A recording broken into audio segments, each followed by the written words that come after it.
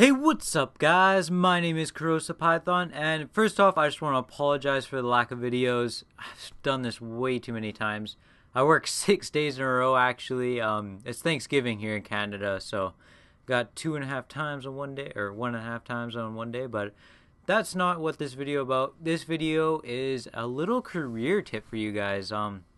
It's not really even a tip, it's just advice. Do scouts. Like, it doesn't even matter.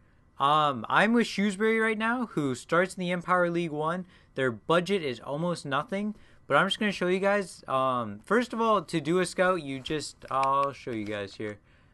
If you didn't know, I mean, this is quite obvious. It's pretty easy to find. All you got to do is go to the manager's office, you go to Youth Academy, you go to Scouting Network.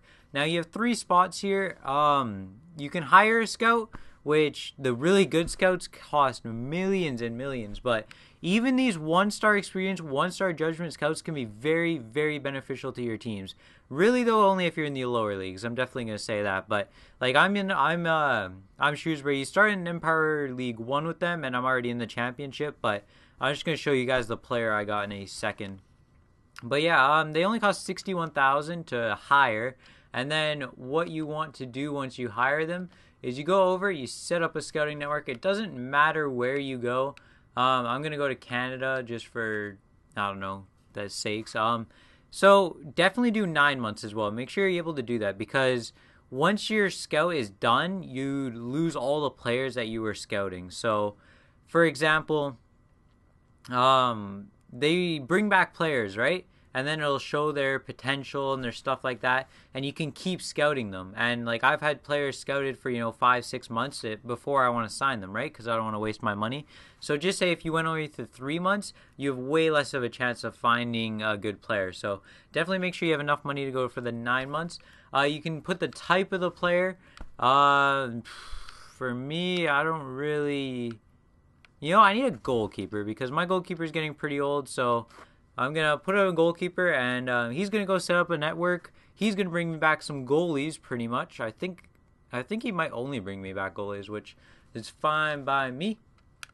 But I'm just going to show you guys who I got here, because, like, 1-star, he only cost me 88,000 or whatever, and then the 60,000 or whatever to hire him. So in total, it cost me about 150,000 to set up the scout.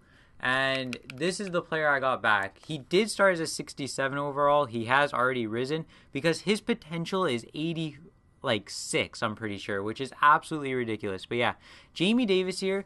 He was already 67 overall, and just look at my team. He already fits in perfectly. Like, he's right in the overall range that works well with the rest of my players.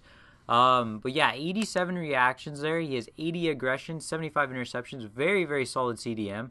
And, oh yeah, like, his stats aren't fantastic yet, but his potential is out of this world. I mean, he's going to be above an 85. And just think in the game right now, think of 85 overalls and how good most of them are. So, and you can always get better than that. And this is just a little funny thing. As you can see, his 5-star skill moves, which is like, what the hell? Like, you have, what, 59 dribbling or something like that? You have high defensive work rate, but this guy's got the skills at 6'2".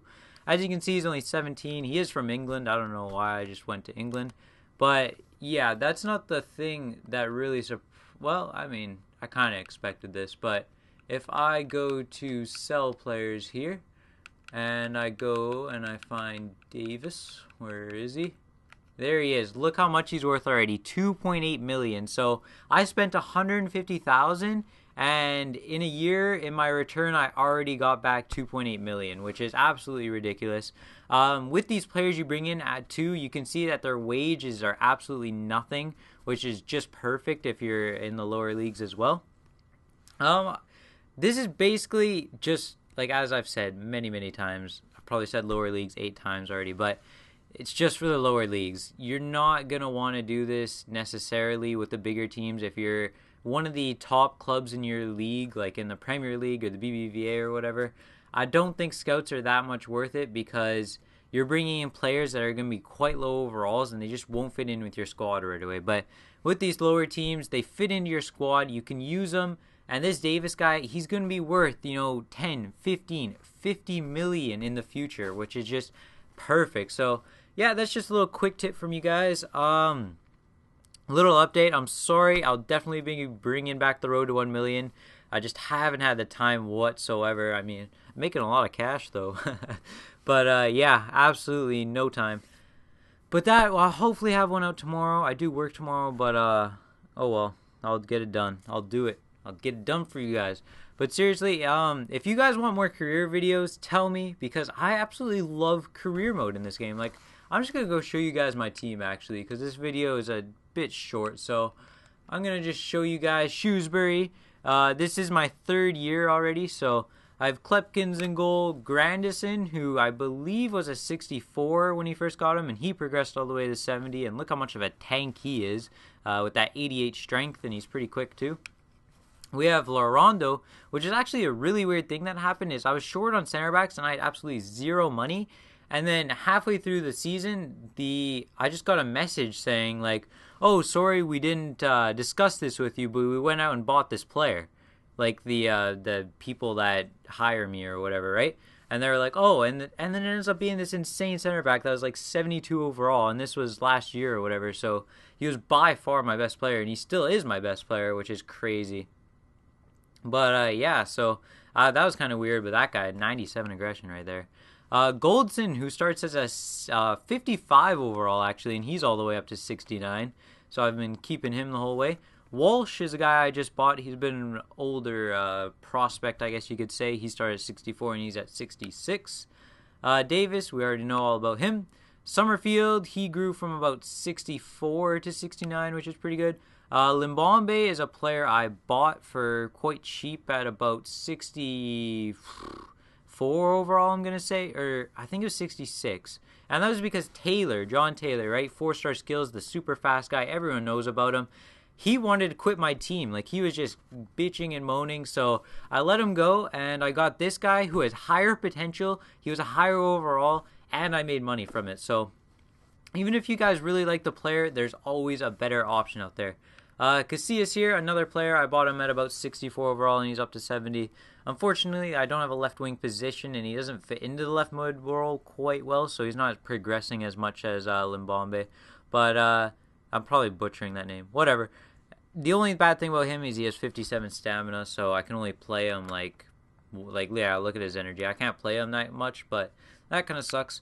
Clayton, I can't remember what overall I got him at. I think it was around 60, but he's a really, really good prospect. As you can see, he's already 72, and he's only 72 overall, and that's been in like 2 seasons, so that's pretty good right there. Bradshaw, an original member. Just look at those stats: 93 acceleration, 97 agility, and 95 balance on a 69 overall.